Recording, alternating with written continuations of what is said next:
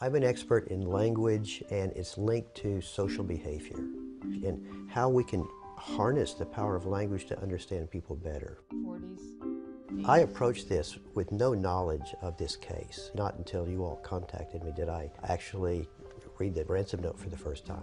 One of the things I noticed initially is that the pronoun we is starting off the letter, we have your daughter. Later, there's an indication, follow my instructions. Exactly. So the first paragraph is all we, and then most of the rest is all I, which is a fascinating issue.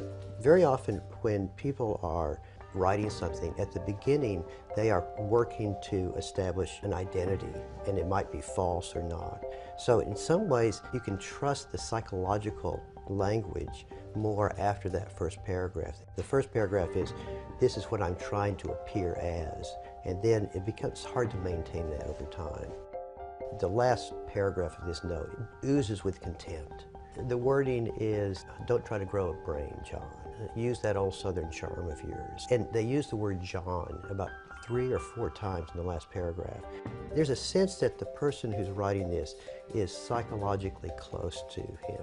By close, I can imagine they work under him, they live close to him, but they know him. These are people who I think are well educated. They spell quite well. There's 2 misspellings in the first paragraph, which is that first paragraph is also the one that's most suspicious. But they spell a lot of words that most people misspell perfectly. You use the word they. You believe that more than one person wrote this letter? Possibly. One that I prefer to think of is that there are 2 people together, that she is doing the writing and he's saying, oh, say this, and she's putting that into a written form, but also is actually doing the composition.